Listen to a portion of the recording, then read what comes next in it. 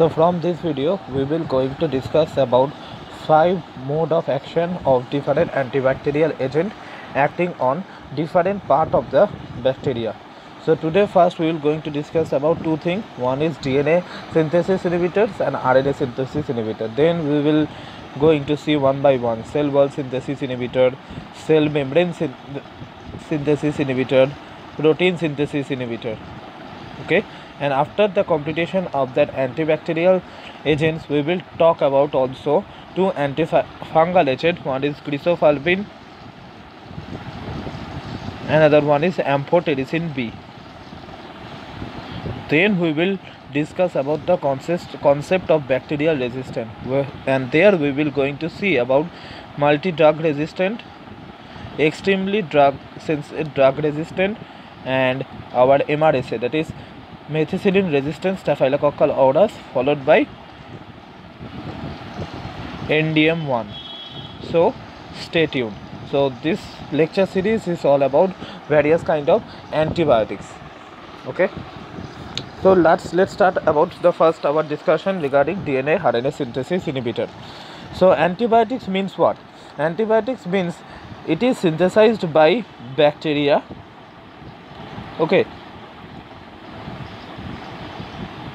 to either inhibit or to destroy the growth of the bacteria or the bacteria itself.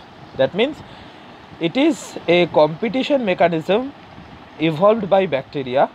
Suppose this is the bacteria X, it is synthesizing a kind of substance that we call antibiotic because it have the ability to either negatively regulate its metabolism or causing death of the bacteria Y. Okay, so it is evolved by bacteria so that they can survive in the environment, because it is all about who and what amount get nutrients, right? That means X bacteria will secrete antibiotic so that Y bacteria either reduces its metabolism or it becomes dead. Okay, so that all the nutrients that is available in the medium will be acquired by the bacteria X. Okay, that is why bacteria secretes antibiotic. That is a competition mechanism, and we will going to use those kind of antibiotics to treat various kind of infection. Okay, so obviously bacterial infection. So those kind of antibiotic have various type of activity. Some of them will target the DNA, RNA, some of them will target the cell wall, some of them will target cell membrane, and some of them will target the protein. That is the 5 kind of things that can happen. So today we will going to discuss about first two things, that is the antibiotics secreted by bacteria, various kind of bacteria that targets mainly DNA and RNA synthesis. Okay, so now, so this is the cell membrane, okay, and this is our DNA, and from DNA, with the help of our DNA dependent RNA polymerase, mRNA is getting synthesized, and from the mRNA these red things are ribosome, facilitates protein synthesis. Okay, so the first drug that we will going to discuss about is the fluoroquinolone. Okay, so this fluoroquinolone is affects this enzyme. So who is this? So this enzyme is topoisomerase. So who is the staph topoisomerase is? So to understand how fluoroquinolone affects topoisomerase, it is important to understand about how topoisomerase work before. So during DNA replication, I hope you know that there is a formation of replication fork. Okay, and this replication fork facilitates the formation of supercoiling in the downstream. Okay, so that is the idea, it facilitates the supercoiling. Now mind this very carefully. So these topoisomerase have two kind of activity. One is cutting domain, another one is joining or binding domain. So first of all, that topoisomerase will activate its cutting domain. This cutting domain will cut all some of the phosphodiester bond and allow the DNA to get rid of some of the stress or some of the tension created at the supercoiled region. Okay, so once this tensions or stress will be removed, its binding or joining domain will be activated and it will recreate the phosphodiester bond, okay, which will again convert the fully sealed double-stranded DNA. Okay, so that is how topoisomerase works in reducing the supercoiling. Okay, for now it is important to know about topoisomerase, how topoisomerase works, so that you can easily understand how fluoroquinolone works. So fluoroquinolone both positively and negatively affect the topoisomerase. Let's see how. So fluoroquinolone first positively affect the cutting domain of the topoisomerase, and as a result what will happen, the topoisomerase keep continuing its cutting process, and as a result various amount of phosphodiester bond will be cut. On the other hand, it also negatively affects its joining domain, and as a result what will happen, try to imagine that as the cutting domain is become upregulated, it continues the cutting of the phosphodiester bond, but there is no one to rejoin them, and as a result it will facilitate what I am writing, DNA fragmenting. Okay, and now just think about this, that if your DNA gets fragmented, can you survive? No. Similarly, if the bacterial DNA gets fragmented, bacteria cannot survive. Okay, so that is how fluoroquinolone works. So we can use fluoroquinolone for both gram negative bacteria. We can use fluoroquinolone mainly gram negative bacteria, but there are some gram positive coverage. Okay, but mainly we are using fluoroquinolone for gram negative bacteria. Okay, so various kind of treatments like pyelomyelitis, sorry for that. Okay, so fluoroquinolone is a bactericidal the drug. So what is the meaning of the bactericidal drug? Try to understand this first. So fluoroquinolone is a bactericidal drug which ensures the death of the bacteria, because at the very first opening of the video I have told you that antibiotic has two activity.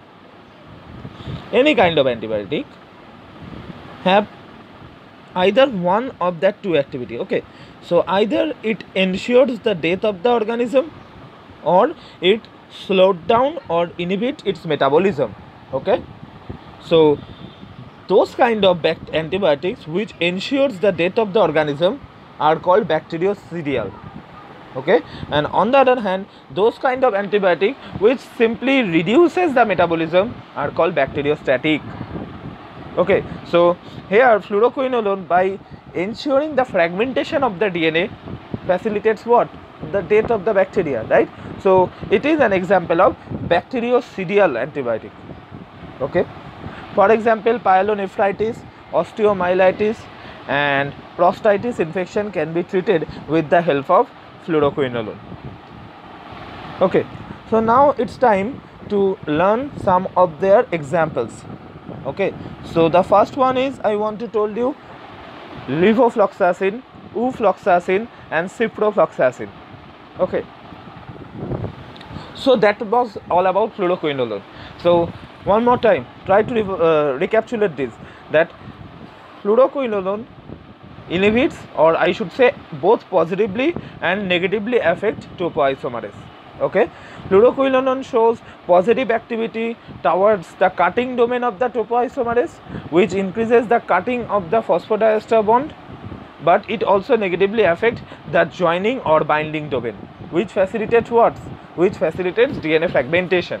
So it is mainly useful against gram-negative bacteria, but it is also applicable for gram-positive bacteria too, but not all. We can mainly use we can mainly use fluoroquinolone for gram-negative bacteria only, friends. Okay, and it is, again, I am wanting to explain that it is a bactericidal drug, and it treats prostatitis, pyelonephritis and osteomyelitis kind of infection, okay, when they are caused by bacteria. Okay, so now I think it is clear to you how fluoroquinolone works. Now let's come to another drug, that is metronidazole. Okay, this one. So this metronidazole will first interact with nitroreductase. Okay, this is an enzyme already present inside the cell. Okay, this nitroreductase will convert or will facilitate the conversion of metronidazole into active metabolite. Okay, so this active metabolite will causes the disruption of the normal helical structure, okay, and which facilitates DNA fragmentation by DNA. Now I want to clear another important concept, that is, when DNA enzyme, as its name suggests, it will do what? It will digest DNA, right? So now when DNA will face something like this one that I have drawn here, that is a double stranded DNA molecule, it cannot show its activity. Okay, but if it gets something like that, sorry, now if it gets something like that, under such circumstances DNA can show its activity and causes the fragmentation of the single stranded DNA molecule. Okay, that's how metronidazole works. That means metronidazole disrupts the normal double stranded helical structure and facilitates or make the DNA susceptible to DNase, and as a result DNA gets fragmented. Okay, that means I should say it is again kind of bactericidal, right? So we can use metronidazole for both gram-negative and gram-positive bacteria. For example, let's say bacterial vaginosis infection or Helicobacter pylori, that is responsible for gastric ulcer or duodenal ulcer infection, is also treated by metronidazole. But metronidazole is predominantly used for antiprotozoal treatment.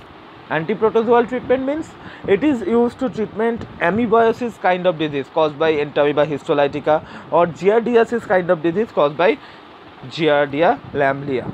Okay, so that was all about metronidazole. So we have completed two drugs. One more time. First one, fluoroquinolone. This fluoroquinolone will both positively and negatively affect the topoisomerase. Okay, it will positively affect the cutting domain of the topoisomerase and it will negatively affect the joining or binding domain of the topoisomerase. Okay, which facilitates DNA fragmenting. Okay, and it is applicable for both gram-positive and gram-negative bacteria. Mind this very carefully. Okay, now it is useful for pyelonephritis and osteomyelitis and prostatitis. Okay, and it is an example of bactericidal drug. And we have also talked about metronidazole, right? So metronidazole will bind with the nitroreductase. This nitroreductase will convert metronidazole into an active metabolite which have the ability to cause the disruption of the normal helical structure. Okay, and as a result the DNA becomes susceptible to DNase and which facilitates the fragmentation of the DNA. Okay, mainly useful for bacterial vaginosis, Helicobacterial pylori kind infection. Okay, mainly useful for gram-positive bacteria and gram-negative bacteria both. Okay, now drug number 3, that is nitrofurantoin. Okay, this nitrofurantoin will bind with the nitrofuran reductase, an enzyme which is already present inside the cell. So this nitrofuran reductase will causes the conversion of the nitrofurantoin into a reactive intermediate, which is kind of like reactive oxygen species. Okay, this reactive oxygen intermediate will both negatively affect or inhibit the DNA synthesis as well as RNA synthesis as well as later protein synthesis.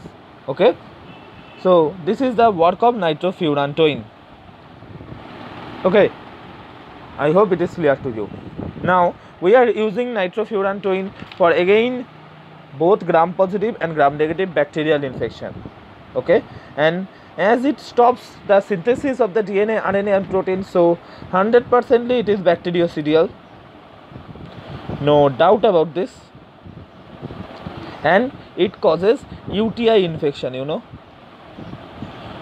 or sorry, it treats UTI infection caused by various kind of bacteria, for example E. coli, enterococci. Okay, so one more time, nitrofuran will bind with the nitrofuran reductase already present inside the cell. This nitrofuran reductase will facilitate conversion of the nitrofuran into reactive intermediate, which is kind of reactive oxygen species, which will stop the DNA, RNA as well as protein synthesis. Okay, clear? Now it causes UTI infection such as E. coli, enterococci, applicable for both gram positive and gram negative bacteria. Okay, now drug number 4, that is daptomycin. So daptomycin is a newer antibiotic and its activity is quite interesting. It will create a pore in both the cell membrane and cell wall. If cell wall is present, then it will also create a pore here. Okay, so now by creating pore is facilitate quick and subsequent depolarization, because remember, let's try to think about this, that if there is a pore in the cell wall or if there is a big gap in the cell wall, it causes the leakage of ions both from inside to outside or both from outside to inside, and which causes a subsequent depolarization. Okay, and it facilitates the inner charge of the membrane to become predominantly positive. Okay, and this relative positive charge inside the membrane causes inhibition of the DNA, RNA and protein synthesis. Okay, so one more time, what is going on? So our daptomycin causes or creates a pore in the cell wall, and if cell membrane and cell wall both is present, then it will create the pore in both the cases, or if only cell membrane present, then only cell membrane. So this pore causes leakage in or leaking out of various kind of ion. Okay, and which facilitates rapid and very fast depolarization. Okay, and in simpler words, it causes or it makes the inner charge of the inner side of the membrane predominantly positive, and as a result, this predominant positive charge in the inner side of the membrane causes inhibition of the DNA, RNA and protein synthesis. Okay, and it is mainly useful for gram positive bacteria, for example Staphylococcal aureus. And last drug I want to discuss with you is the very common rifampicin. Okay, so the idea of rifampicin is it will inhibit the DNA dependent RNA polymerase and prevent RNA synthesis. That means it is a hardcore RNA synthesis inhibitor. Okay, and it is useful for tuberculosis, leprosy and Haemophilus influenza type B type infection treatment. Okay, so now we have first discussed about the fluoroquinolones. Okay, so this fluoroquinolone is positively and negatively affects the two domain of the topoisomerase. So it positively affects the cutting domain of the topoisomerase and negatively affect the joining domain of the topoisomerase, and which facilitates the DNA fragmenting. Okay, it is useful for pyelonephritis, prostatitis, osteomyelitis, and it is applicable for mainly gram negative bacteria along with some gram positive coverages. Okay, and remember, if we are willing to target gram negative bacteria, so we are targeting type 2 topoisomerase, and if we are willing to target gram positive bacteria, in that case we are targeting type 4 topoisomerase. This is the thing. Now after that, it will bind with the metronidazole. This metronidazole will bind. Now we will going to discuss about metronidazole. So this metronidazole will bind with the nitroreductase, which causes the conversion of metronidazole into active metabolite. Okay, and this active metabolite causes disruption of the double helical structure, okay, and which facilitate fragmentation of the DNA by DNase enzyme. Okay, that means kind of bactericidal activity, isn't it? So we can use metronidazole for both gram positive, gram negative bacteria, especially for ulcer treatment caused by ulcer treatment caused by Helicobacter pylori. Along with, we can also use this metronidazole guy for various kind of protozoal infection, you know. For example, we can use this one for Entamoeba histolytica, Giardia lamblia type infections, okay, or the infection caused by them. Or also we can use metronidazole for bacterial vaginosis treatment. Okay, so now we will discuss about the metronidazole. We will discuss about the nitrofuran. So this nitrofuran will bind with the nitrofuran reductase, and this nitrofuran reductase causes the conversion of the nitrofuran into a reactive intermediate. This reactive intermediate will inhibit both DNA, RNA and protein synthesis. Okay, so now this nitrofuran, example of nitrofuran is very important. That means I want to mean that what kind of infection can be prevented or can be treated by nitrofuran. So nitrofuran is useful for both gram positive and gram negative bacteria prevention, and it is mainly useful for UTI infection treatment caused by E. coli and Enterococci. Okay, so after nitrofuran we have discussed about daptomycin. This daptomycin creates pores in the cell wall as well as cell membrane, and which facilitates a quick and subsequent depolarization in the inside of the membrane. Okay, and as a result, this positive charge inhibiting the DNA, RNA and protein synthesis. Okay, so we are using daptomycin for gram positive bacteria, mainly Staphylococcus aureus type infection. Okay, so after daptomycin we will go to discuss about another important drug, that is rifampicin. So rifampicin is mainly a hardcore DNA dependent RNA polymerase inhibitor. That means it prevents the RNA synthesis. Okay, so it can be useful for tuberculosis treatment, leprosy treatment and Haemophilus influenza type B treatment. Okay, so that was the 5 type of antibiotic that you need to know from DNA RNA synthesis inhibitor. First one is fluoroquinolone, which affecting the topoisomerase, okay, and useful for mainly gram negative bacteria, where we are targeting type 2 topoisomerase, right? And then we another important one is our metronidazole. So metronidazole will convert itself with the help of nitroreductase into active metabolite, which causes the disruption of the helical structure and which will be degraded by DNase enzyme after that. Okay, and useful for both gram positive and gram negative bacteria, and mainly for protozoal infection. Okay, now we have discussed about daptomycin. So this daptomycin creates pores and causes the depolarization, which facilitates the inhibition of the DNA, RNA and protein synthesis. Okay, and the another one is nitrofuran. This nitrofuran causes its conversion into reactive intermediate, which inhibits DNA, protein, RNA synthesis. And the last one is our rifampicin. This rifampicin will inhibiting us